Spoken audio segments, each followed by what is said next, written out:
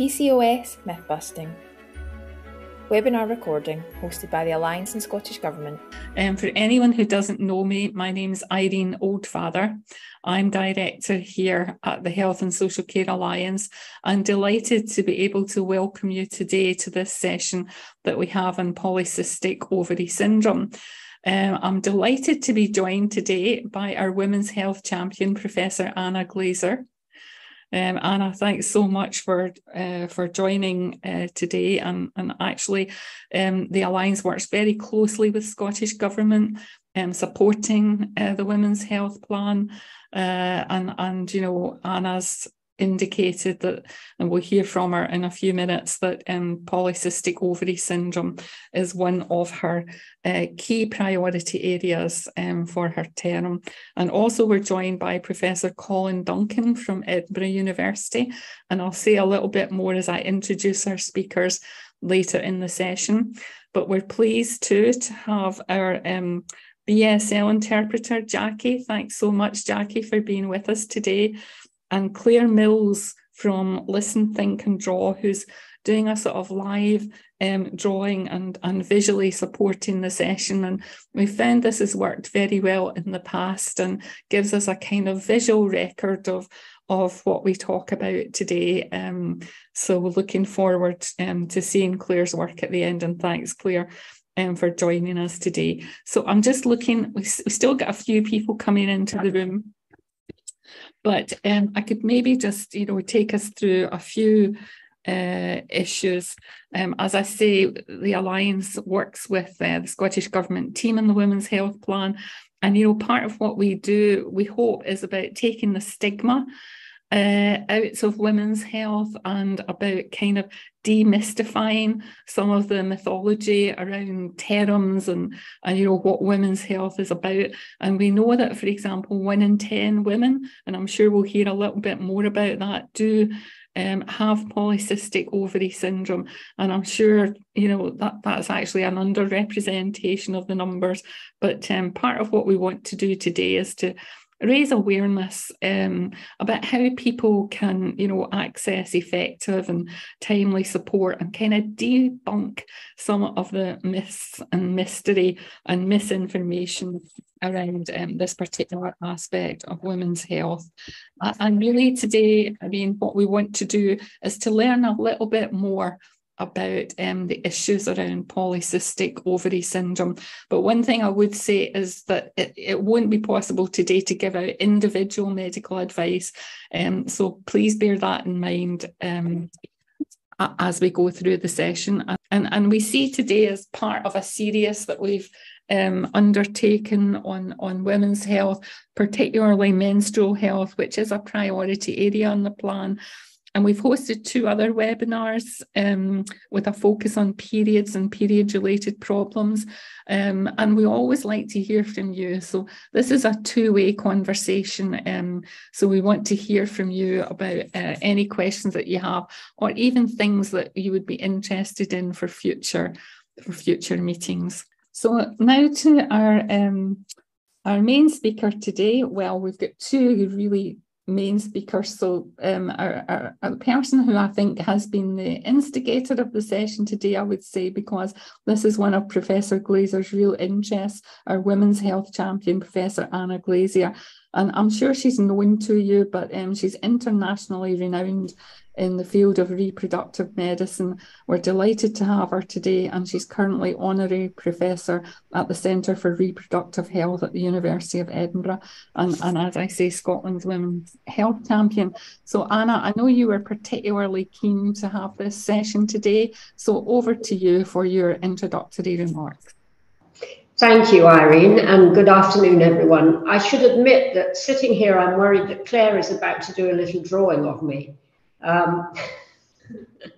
So stay clear, Claire. So I think you all know that the Women's Health Plan, which was published nearly 2 years ago now, recognises that women and girls experience various health needs and risks during their lives, which are not the same as those of men. And of course, polycystic ovarian syndrome is one of these conditions. It is one of the most common hormonal disorders, or the most common endocrine hormonal disorder in women.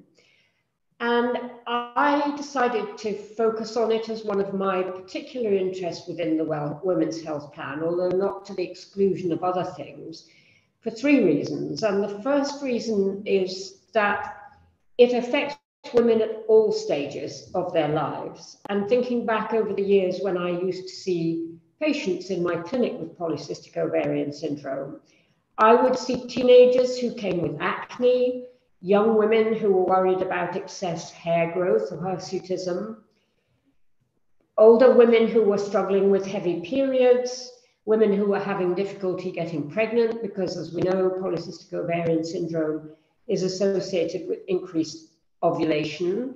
And although many people think that once you get through the menopause, polycystic ovarian syndrome goes away, it actually doesn't. It changes with aging from a reproductive disorder to a metabolic disorder. And women with polycystic ovarian syndrome are at increased risk of type 2 diabetes and cardiovascular disease, including hypertension and high cholesterol, and an increased risk of heart attack. And throughout the life course, it can affect women's mental health. So there's a long list of reasons why it's important that I should be interested in polycystic ovarian syndrome. But the second major reason for taking an interest is that I feel that women with PCOS don't have the same voice that women with other conditions have. And I'm always congratulating the endometriosis lobby for the work that they do in making sure that women with endometriosis have a very loud voice in government and in healthcare. And I think women with polycystic ovarian syndrome do not have that voice. And then the third and final reason is because I think polycystic ovarian syndrome is a complicated condition. It's often misunderstood, even by women that have it and by healthcare providers. And there are lots of myths surrounding it, which is really why we're here today. So I'm not really the major speaker in this session. The major speaker is going to be Professor Colin Duncan, who has an international reputation for being an expert in polycystic ovarian syndrome. And Irene is asking Colin to dispel some of the myths that surround polycystic ovarian syndrome. And so we hope that by the end of this session, you will all feel better informed and will have a clearer idea, particularly if you have polycystic ovarian syndrome, about what that really means for you and your health. So I'm going to hand over to Professor Duncan and Irene to do a double act with the myth busting. Anna, thank you very much. And what a great introduction to Professor Duncan. And as you said, he's a renowned expert in the field of reproductive medicine and particularly PCOS. So we're really delighted to have you with us today, Professor Duncan. And I think we'll just go straight over to you and then we'll open up for questions and conversation after that. Thank you. Okay, well, thank you very much. So my job today is to try to bust some myths about polycystic ovary syndrome. And I'm going to start off with the first myth. And the first myth is that people with PCOS have cysts on their ovaries. So what is PCOS? So here's a scanner. And if you look at this picture here on the left-hand side of the screen, that is a normal ovary. And you can see these little black dots in the normal ovary, and these are eggs which are starting to grow. And this on the right side of the screen is a polycystic ovary. It's not much different in size, but what you can see is these little black dots, there's a lot more of them. And in a polycystic ovary syndrome, you'll count more than 20 of these little black dots, which are the sacs where the eggs live. So polycystic ovary syndrome has just got a lot of paused eggs. And so in polycystic ovary syndrome, there are no cysts, just an increased number of these paused eggs in the ovary. Now, when you look at polycystic ovary syndrome, it's not just about having a polycystic ovary. So there are three things that are involved in the diagnosis. One of them is the polycystic ovary on the scan. Another one is increase in male-type hormones, or the effects of male-type hormones, which can be on the skin with spots or extra hair. And the other one is irregular periods, an irregular menstrual cycle. And in order to have polycystic ovary syndrome, you need to have 2 out of these three features. Now, how common is a polycystic ovary? Well, if you look at all of the women with reproductive years and do a scan of their ovaries, 1 in every 5 women will have what's classified as a polycystic ovary with all these little paused eggs on it. So 1 in 5 women have got polycystic ovaries, but not all of them have got polycystic ovary syndrome.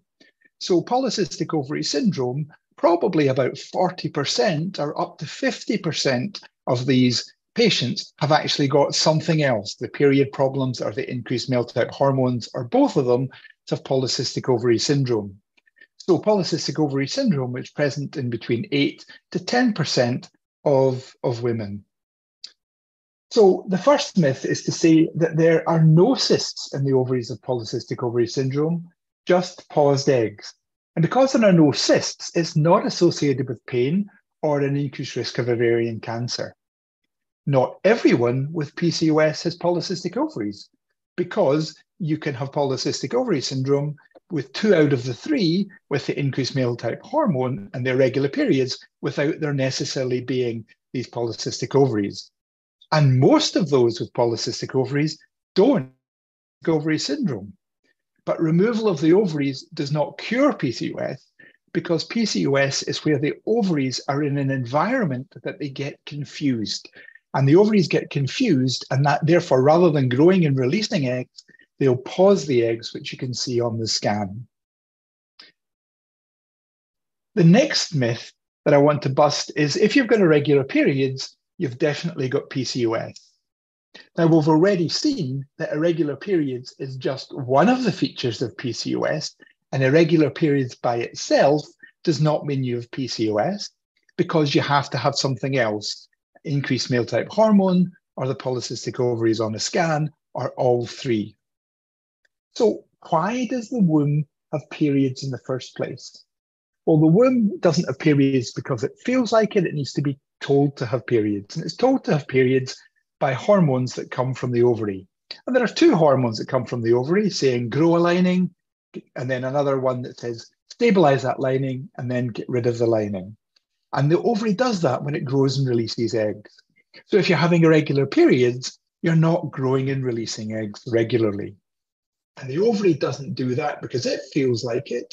It's told, and it's told by a couple of hormones that come down from the brain to say grow an egg and release an egg. So in somebody who's got irregular periods, there's only 3 reasons why that might happen. Reason number 1 is if the ovary is running out of eggs. And that means the signals from the brain are telling the ovary to grow eggs, but there's not many eggs there. And so the signals to the womb are becoming a bit more irregular. Okay, and that's one reason for irregular periods. Another reason is that the signals from the brain are on the lower side. So it means that the ovary doesn't quite get told what to do all the time. And so the signals to the womb becoming a bit irregular as well. And the third reason is where the signals from the brain are out of balance. And the ovary finds itself with out of balance signals and gets confused, and it signals to the lining of the womb in a confused way. And that's polycystic ovary syndrome. So looking at the lining of the womb down a microscope across the course of a 28-day cycle, and what you can see is this is the microscope looking at what's happening in the womb. And what you see is that the lining of the womb thickens up, and then it stops thickening up and stays the same. And it changes down the microscope. And what that does is the first element of it is growing, and then it stops growing and it prepares for pregnancy. And the growing is because of a hormone called estrogen, and the stopping growing and preparing for pregnancy is called a hormone called progesterone, which is present once you've released an egg. And if there's not a pregnancy, the progesterone will fall, the womb will get signals to say there's no pregnancy, and therefore it'll come away and it'll go right the way back to the start. So that's what happens in a normal cycle.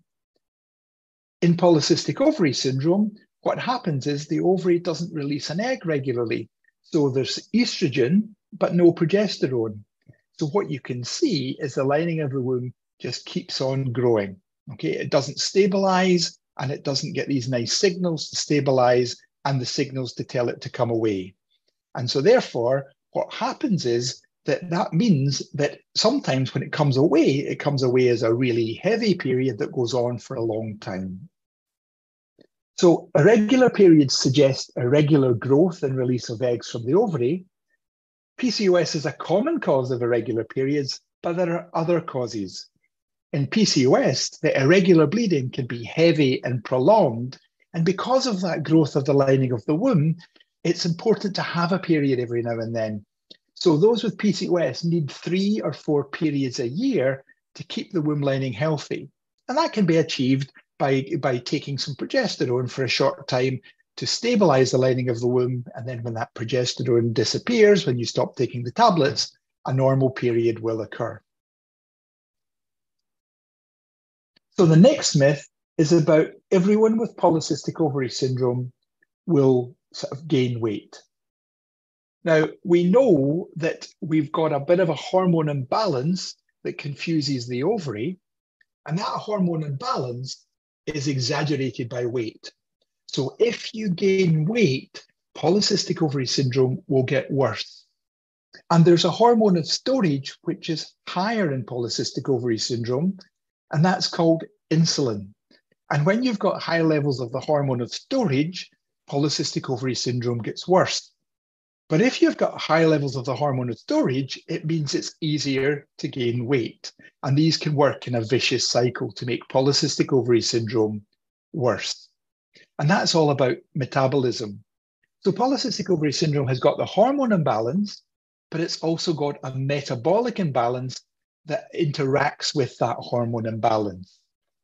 So let's talk about weight problems in polycystic ovary syndrome, because we know that in some countries, particularly in America, sort of over 65% of patients with PCOS are obese.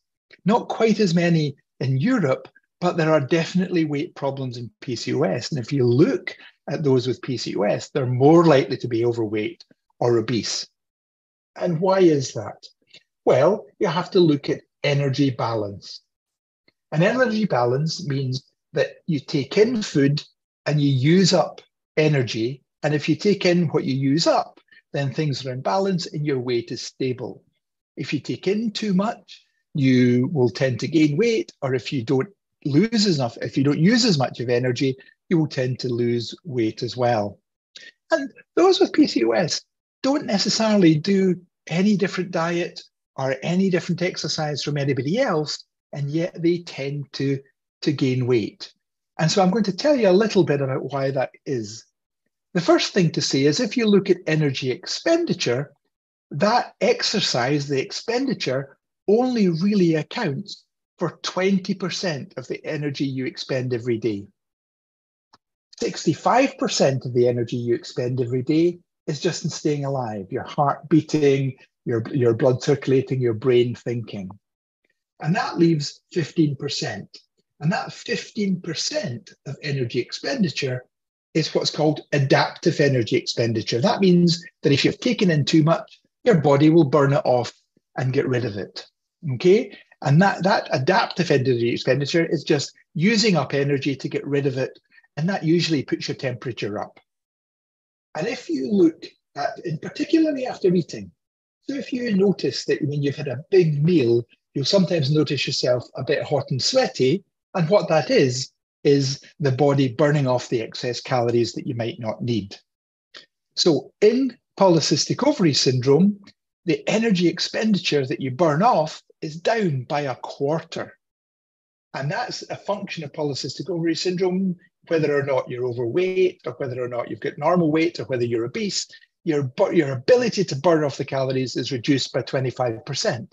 So therefore, it gives you this little deficit here in green, which means you have to eat about 4 or 5% less every day to be the same as anybody else, or you have to exercise 20% more to be the same as anybody else. And some people will achieve that without any problem, and other people struggle, and that means that they'll gradually gain weight. So weight gain makes polycystic ovary syndrome worse, and weight loss makes it better. Many of those with PCOS are not overweight or obese, but it is harder to lose weight in PCOS. Exercise improves PCOS even if without weight loss, and there are strategies to help facilitate weight loss in PCOS, particularly the food you eat, the timing of when you take that food. And generally, it's small, healthy meals regularly and taking more calories early in the day rather than later in the day. The next myth I want to bust is that PCOS makes you infertile. Well, in order to achieve fertility, you have to release an egg. And we know that in PCOS, eggs are not released regularly, but that doesn't mean to say they're not released. And so that means that in polycystic ovary syndrome, eggs will be released every now and then, and you won't have the luxury of knowing when that fertile time might happen. As women get older, their hormones change, and actually ovulation and growing and releasing eggs improves with age. And so it's very unusual to see somebody in their late 30s and 40s with polycystic ovary syndrome in the clinic. Their periods are often a little bit better than those in their 20s and early 30s. Now, one of the other things to say is that as you get older, your fertility will improve. But one treatment that is often used in polycystic ovary syndrome is the pill. The pill will give the hormones to the womb to carry on having the periods, but the pill switches off the signals to tell the ovary what to do. Now, when you stop the pill, the signals to tell the ovary what to do will come back in again. And actually, the first month or two after stopping the pill, these signals haven't quite got time to get out of balance. And so those with PCOS have increased fertility compared to normal after stopping the pill. And then it'll take a bit longer, but then the hormone imbalance will happen and the problems of polycystic ovary syndrome will occur. So with regards to fertility, contraception is required if pregnancy is not desired. Fertility treatment, if required, is simple, will return fertility normal, and does not usually involve IVF. Weight can affect access to fertility treatment, so it is important to ensure that weight management during any form of management is important. And spontaneous ovulation increases with age and immediately after stopping the pill. And the final myth I want to bust is that PCOS symptoms cannot be improved. So as we've heard already, PCOS is a lifelong condition. And the things that we do in PCOS depends on what the problems are. So we can't cure PCOS. All we can do is focus on the problems at different times of life. It might well be that earlier in life, the crucial thing is education and explaining about PCOS. And that's what we're trying to do a little bit today. We know that weight management is important, and weight management is important throughout life because keeping a healthy weight will make sure that the problems with PCOS are markedly reduced. It's hard to do, but it is certainly something to think about, and there are strategies that can help with that. Obviously, there's contraception, and contraception will help stop a pregnancy, but also some types of contraception, particularly the pill, will switch off the ovaries and make a lot of the symptoms of PCOS reduce. We've got fertility treatments, and as I said, fertility treatment is something that we're very, very good at, to the extent that if a woman comes to me with fertility issues with polycystic ovary syndrome and their weight is within the limit of treatment, I can guarantee that we can get her to grow and release eggs. Unfortunately, we can only use the medications that do that for a short time, so we have to keep that up our sleeves until fertility is important. We've heard already that menstrual health is important, and throughout the reproductive years, it's important to ensure that there is at least 3 or 4 periods a year to keep the womb healthy in the absence of taking hormones such as progesterone. And then later in life, what we've got is screening for potential problems, preventing those problems, and obviously giving support. So PCOS does not just affect the reproductive years. We've got good medicines to improve menstrual health, skin health, and fertility. Weight management is very important. And the way that I explain to women with PCOS is that lifelong health is worse if you have obesity and no PCOS than if you have PCOS without obesity. And a lot of people will read about diabetes and worry about that. But the crucial thing is, if you have obesity without PCOS, things are worse than if you have PCOS without obesity. And we're pretty good at dealing with these things at the time that people come to see us. There's some things that we're not good about, and that's why sort of the Professor Glasier is focusing on them. So eating problems, sleep problems, and mental health problems are more common in PCOS, and we should get better about inquiring about them to allow us appropriate support and treatment. We should screen for and use preventative strategies for long-term conditions that have an association with PCOS, such as diabetes and cardiovascular disease, and we're not as good at doing that, and that's certainly something that we need to get better at, and I know that that's one of Professor Glasier's priorities. And when it comes down to PCOS, if you search for NHS Inform PCOS, you'll get some information on PCOS and a little animated video that we've done. You can also look at the other NHS sites for polycystic ovary syndrome, and this is a little academic article that I've written on how to teach about polycystic ovary syndrome to junior medical students or healthcare practitioners to try to get them to understand it, because as Professor Glasier said, it's quite a complicated condition that sometimes people don't quite understand. So with that, I'm going to pass over to the chair, and hopefully the myths have been busted. Oh, and thanks very much for that. And can I compliment you in the very understandable way that you undertook that presentation, so that even as lay people were able to get the gist of it. There's quite a lot to take in there, though, and we do have quite a few questions coming up. And some of them I can tell that you've already sort of described a little bit, but maybe we could just go through a few of them, if that's okay, Professor Duncan. So one was about, and you did refer to this in relation to contraception and fertility, but so the question from Olivia is it okay to use contraception to manage PCOS, or is that bad for the lining of the womb? Okay. No, the contraception is good for the lining of the womb. So the problem in PCOS is a lack of progesterone. Okay, and that means that the estrogen will thicken and thicken and thicken the lining of the womb. Now, the pill, which has got progesterone in it, or the mini pill, which has got progesterone in it, or the coil with progesterone in it, or the implant with progesterone in it, will make sure that that lining of the womb doesn't grow. And sometimes it doesn't grow enough to have periods, but as long as there's progesterone, taking progesterone by tablet or any other way, that means that you don't have to worry about the lining of the womb. The problem about the lining of the womb is if you have estrogen, which you'll have naturally without any progesterone, and you need to take progesterone as a drug with medication. And that drug can be in the coil. Irene, could I just chip in here? I think that quite a lot of women who go to see their GP with problems with their period and who are advised to take the pill feel that they're being fobbed off.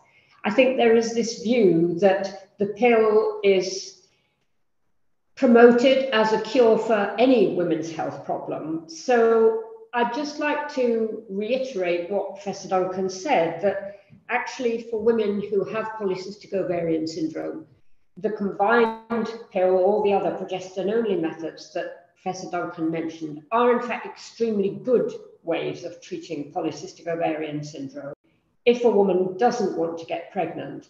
And the added advantage, I think, of the combined pill for women with PCOS is that it is beneficial for treating acne by itself. So I think it's important that women don't feel fobbed off when they're offered the pill. I think it is actually a thoughtful way of treating PCOS. I don't know whether you'd like to add anything to that, Colin. Yes, I think so. There are pills that we can use, and any pill will improve the skin problems of PCOS because the ovary is switched off, and these little paused eggs in the ovary will produce a little bit extra male-type hormone. And by switching off the ovary, that male-type hormone will lower, and that's what it's the male-type hormone that causes issues with the skin. The pill is better at switching things off. And because it's got some estrogen in it, that is also beneficial in counteracting some of the male hormone effects. But the mini pill can switch off the ovaries to a degree. It has some beneficial effects in the skin, but perhaps not as many. And we've got. I was going to say we've got. Carry on, Colin. Sorry. No, I was just going to say there are some pills that we can add male hormone blocker to, or have got a little bit of male hormone blocker in, that can help a little bit if the normal pill isn't behaving. It isn't working as well as we'd like it to.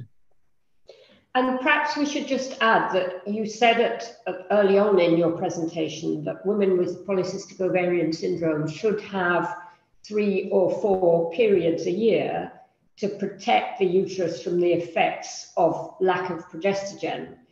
But I think it's also true to say that women who are taking the combined oral contraceptive pill, if they want to, can take it continuously and not have any periods, and they still get the benefit from the progesterone, but they don't have to have periods if they don't want to. Do you agree with that? Yes, absolutely.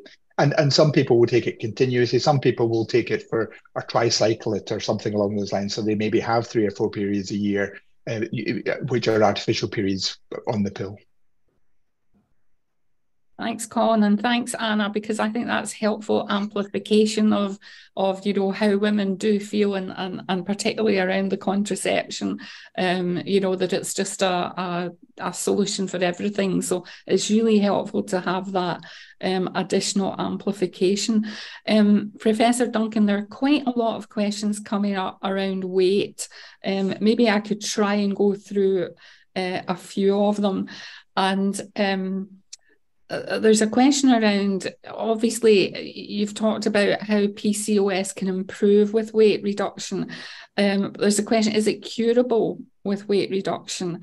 There are also questions around how much weight would I have to lose to see improvements? I don't know if that's something you can answer, because I suspect it's a bit individual. Okay, so to deal with the first thing is, can PCOS be cured? Well, PCOS is never going to be cured, but it is very likely that there are people with very mild PCOS, or just polycystic ovaries without the polycystic ovary syndrome, that as they gain weight, they move into the spectrum of polycystic ovary syndrome. So I'll often see somebody whose periods were absolutely fine, maybe had a baby, gained a bit of weight, and then they were diagnosed with polycystic ovary syndrome. And then if they get their weight back down to the level it was before they conceived previously, their periods will go back to normal. And with regards to sort of how much weight do you need to lose, there was a really good study that was done in Australia. And what they did was they called it the Fertility Fitness Clinic.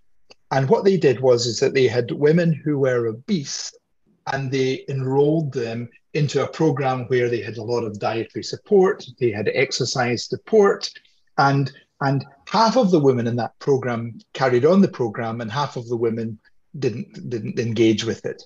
So they didn't randomize people, but the people who didn't engage with it didn't lose any weight, and none of them released an egg. And the people who lost weight, even although they were still obese, so they lost weight, they were still obese, every one of, or 90% of them, released an egg by themselves. And the ideal, it looks as though 10% of body weight was the level that produced the best effects, more than 10% or more of body weight. Thank you. Thanks. I think that's helpful. And then there's a question about required weight limits for someone who has PCOS for fertility treatment. Okay. Is there a threshold there? Okay. So I think probably the best thing to say is that there's currently a study which is looking at the best tablets to use for fertility and PCOS. We know that there's several tablets that we can use, and what we're doing is comparing one tablet with another.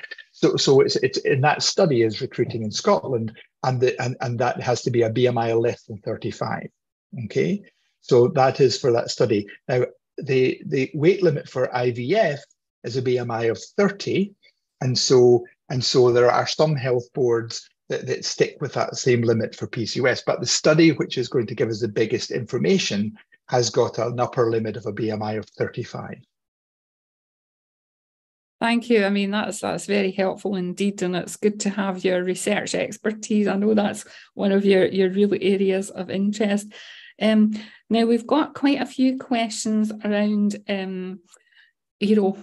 whether there's a spectrum in PCOS. And so we've got Stuart Lennox talking about, and someone else actually, if you have, Stuart's question is around if you have slightly raised androgens but normal blood results and a normal ultrasound. And someone else is asking about if you have a normal ultrasound, normal periods and BMI normal, but raised androgens.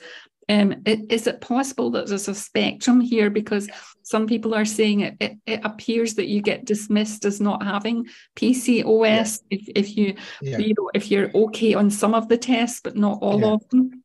Well, I think that there's definitely a spectrum, and I think that probably 1 in 5 women are on that spectrum.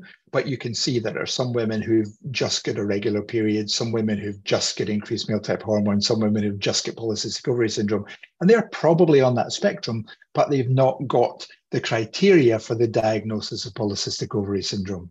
Okay, and therefore I do believe that there is a spectrum. And that's what I say to somebody: you may well be on the very, very mild end of that spectrum. And the good news is that as long as you're growing and releasing eggs regularly, your fertility will be normal. And those women with PCOS who do grow and release eggs have normal fertility when they ovulate. So there is a spectrum, and I think there are people on the spectrum of PCOS that don't fulfill the criteria for PCOS. Thanks very much, Professor Duncan. And then there's some questions. I'm sure this will be okay. Would it be possible to share your slides afterwards? We're happy to support and facilitate that if you're agreeable. And also, some interest in looking at the study that you mentioned around weight loss. Is it possible we could get the link to that and circulate it to attendees afterwards? Would you be happy with that? Yes, I'll be happy with that. Yeah. Great. And so I'm just looking, we've got a few other questions. And in fact, actually, while we're on the point of weight loss, I suppose one of the things people will be thinking about is the new sort of pills around weight loss. Is that something that you would recommend? Has there been evidence to support that around PCOS? Okay. Well, the first thing is that weight loss pills are probably things which have not really worked in the past. But one of the things that people are excited about are the weight loss injections. And these weight loss injections are all over the media, and you'll be reading lots and lots about the weight loss injections. And they do seem to work. They're called GLP-1 agonists. That's just a type of weight loss. And what they do is they work in the brain. And what they do in the brain is to try to cut your appetite. And therefore, and they do succeed in losing weight. Now, these weight loss drugs have been tested in PCOS, and they do seem to cause some weight loss. Now, whether or not that weight loss is quite as good as it is in those who eat, more than they perhaps should do because of an increased appetite without PCOS is difficult to do, because most women with PCOS don't have problems with their appetite. If anything, people will say to me, I hardly eat at all and I really struggle to lose weight. But certainly weight loss injections have been tested in PCOS. They tend to work they work with regards to that. And they're in England, these are available through the Weight Management Service. I think that's been hopefully going to happen in Scotland. But at the moment, PCOS is not one of the criteria that would suggest they might be useful. While other criteria might be, pending diabetes or heart disease or something else, and it may well be. We'll have to look into that. But that's something that is obviously ongoing. Thanks, Professor Duncan. And I suppose both to Professor Duncan and to Professor Glasier, we're hearing more and more about links between women and cardiac problems. And I'm wondering, and there's a suggestion in the chat, are there any links between PCOS and heart health? And is there any more that we should be doing to raise awareness around this? And I know, Anna, this is an area that you're interested in. Yes, so there is evidence that women with polycystic ovarian syndrome have an increased risk of cardiovascular disease in later life. There isn't a system in Scotland for screening women for risk factors for cardiovascular disease, but I think it's probably fair to say that women who know they have polycystic ovarian syndrome, particularly as they get a bit older, as they reach 50 and beyond, if they're going to see their GP for something, and all of us do go and see our GP from time to time for something, even if it's unrelated to polycystic ovarian syndrome, then it would be worth just asking if the practice nurse could check your blood pressure. And hopefully we may get some national screening system up and running if there is evidence that it's effective. But whether you want to add anything, Colin? Yes, I mean, I think that if you sort of look at the risk factors in polycystic ovary syndrome, there's more likely to be increased problems with weight, increased problem with fats in the blood, increased problems with blood pressure, but that doesn't mean that everyone with polycystic ovary syndrome is the same. But these are factors that we shouldn't ignore with regards to, because of things that we can do about that to reduce cardiovascular risk in later life. And I think it's raising awareness of that that's important. And I think that Professor Glasier championing that is particularly helpful. So that preventative approach actually tackles things across the board, including diabetes, heart health, and so on. And you mentioned the importance of exercise, Professor Duncan. Is that something that weighs higher? I suppose exercise and weight loss come together, but are there any studies that indicate the balance of weight loss as a factor in improvement versus treatment or other things? Yeah, exercise is particularly interesting in the fact that exercise by itself is not really that good at losing weight. If you put a little bit of muscle on, that weighs a lot more than fat. So women who are exercising will sometimes see body shape changes. They'll maybe lose some clothes sizes without seeing the effect of weight. But all of the studies that have looked at exercise have shown that the metabolic and hormone imbalance seem to get a little bit better. Some doctors, when they're advising people to lose weight, say don't exercise. Okay. And they're not daft. I'm not the same as that, but they're not daft. And what they realize is that sometimes when people exercise, they reward themselves because they feel good, and they reward themselves with a little treat. And unfortunately, the calories in that treat are more than the calories that they lost during the exercise. So the answer is exercise without that reward. Thanks very much. Yes, that's probably a good recommendation.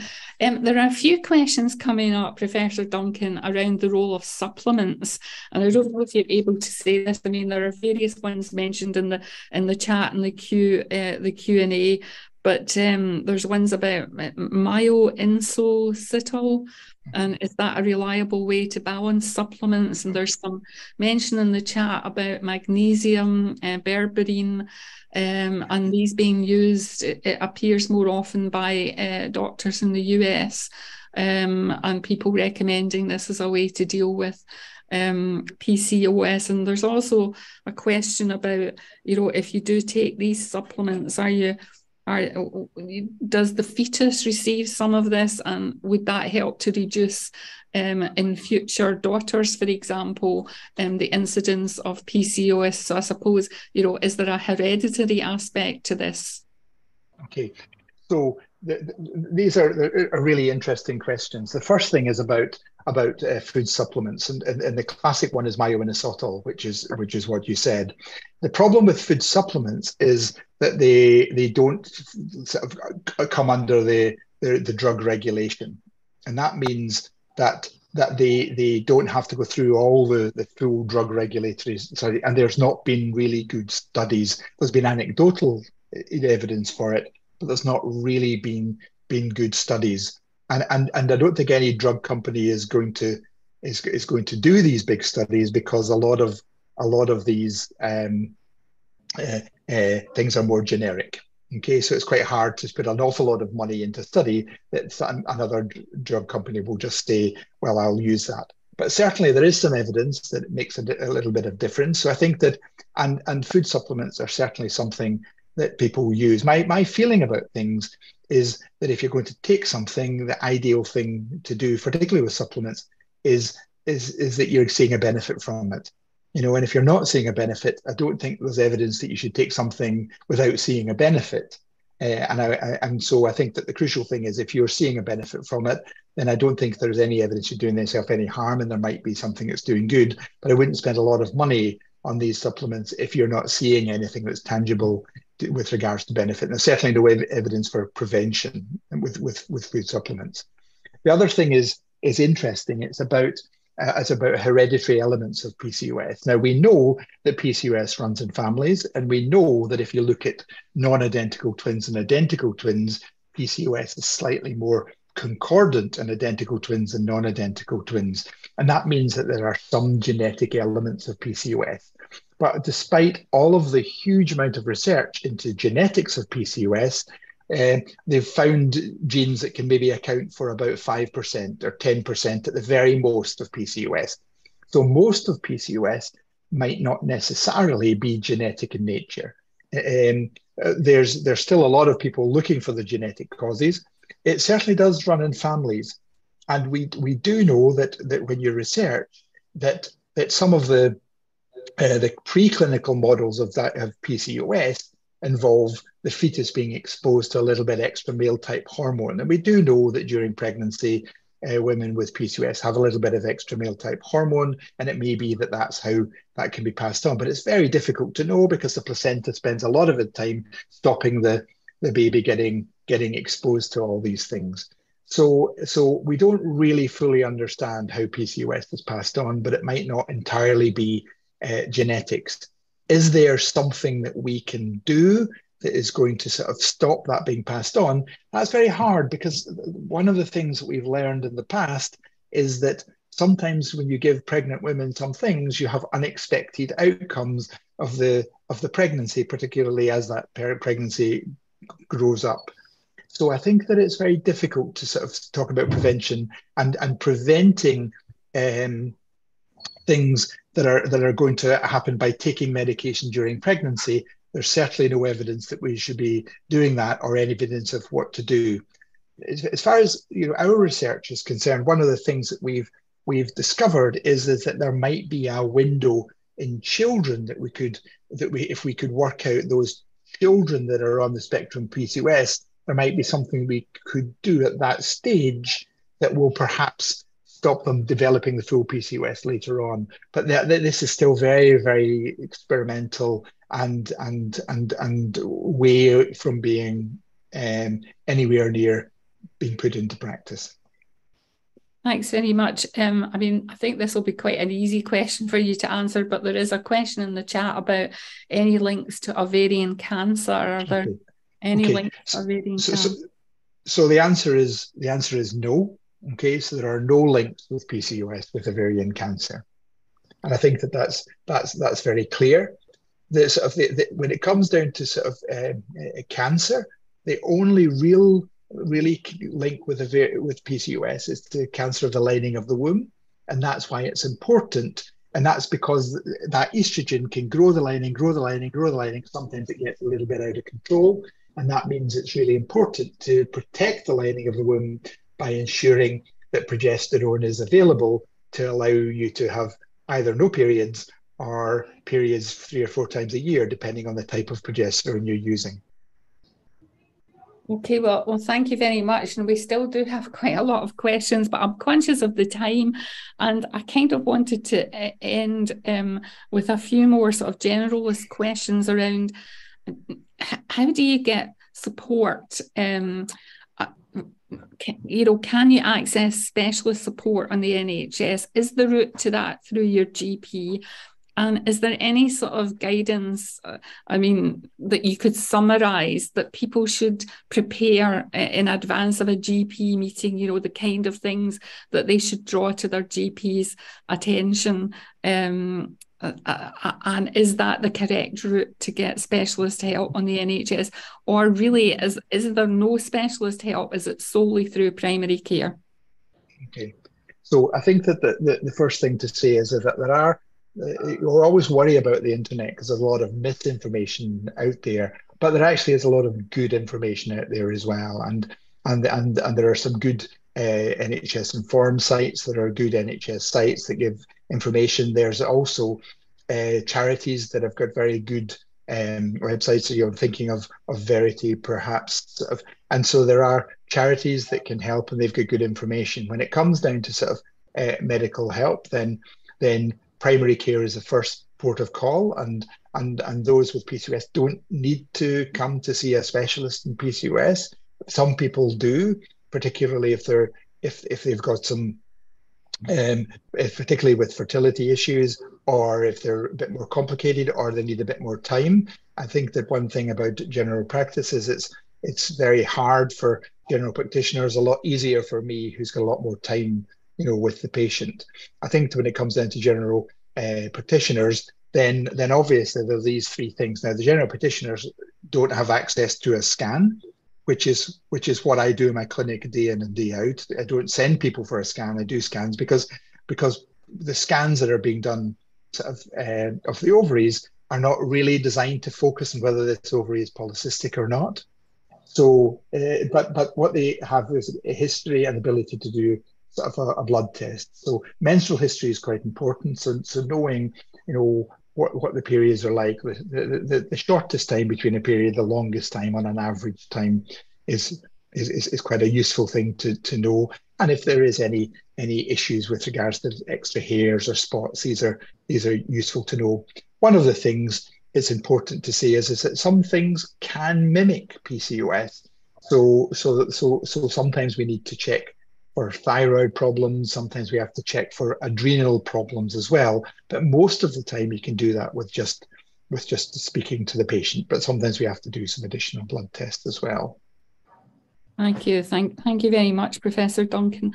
Anna, just in closing, we as an organisation are very supportive of a self-management approach, and I think we've been given so much information today that would certainly help support and assist people with that, so that they understand their condition and they have the right information to have shared discussions with primary care multidisciplinary teams. And we also talk a lot about person-centred approaches to health and well-being, because everyone's an individual and no 2 cases are exactly the same. So any closing thoughts, Anna, on how we go forward in further raising awareness, how we ensure that person-centred care and support, and maybe the role of self-management and shared decision-making in promoting women's health? Yes, so I think, Irene, you've just summed up the Women's Health Plan in about 3 sentences. That's what we're trying to achieve. We want realistic medicine. We want to encourage people to have shared decision-making, but to have realistic expectations of what the NHS can do for them. And I think, as you said, self-management is very important. Professor Duncan has made it extremely clear that losing weight is a real cornerstone of the management of polycystic ovarian syndrome. And let's face it, we all of us feel better if we lose weight. And to do that, we either have to eat a wee bit less or take more exercise, or preferably do both. But I think perhaps, again, there's a tendency, if people are told, well, you'll feel better if you lose weight, again, to feel that they're being fobbed off. So I think it's very helpful that Professor Duncan has explained why it is that women with polycystic ovarian syndrome find it more difficult to lose weight than women who don't have polycystic ovarian syndrome, and how important that the weight factor is, that if you gain weight, your PCOS will get worse. If you lose weight, your PCOS will get better. So I think this webinar is going to be available at any time for people to listen to, so people can listen to it again if there are bits which aren't all that clear or which they haven't completely understood. And again, I echo what Professor Duncan has said, that the NHS Inform website is very helpful on polycystic ovarian syndrome. In fact, the NHS Inform, I'm going to give this a plug, NHS Inform is where we should all be going when we want to find anything out about health. If we have any questions about health, don't go to Google, go to NHS Inform as the first port of call, and then take it from there. And I think if this webinar has helped the general public have a better understanding of what PCOS is, what it isn't, and what can be done to help it, then that will be great. And I think, judging from the chat, there are quite a few healthcare providers that have also tuned into the webinar. And I don't know whether there's a facility, Irene, for Colin to go through the questions that have come in from healthcare providers to give quick advice to them at no charge at the end of the webinar. Yes, thanks very much, Professor Glasier. And also to mention to people on the call that we do have a women's stakeholder group and a women's newsletter. And if you'd like to, if you're not already registered for that, then please get in touch with us. We'd be happy to put you on our mailing list for future sessions around other items and topics related to women's health, and to receive a copy of our newsletter.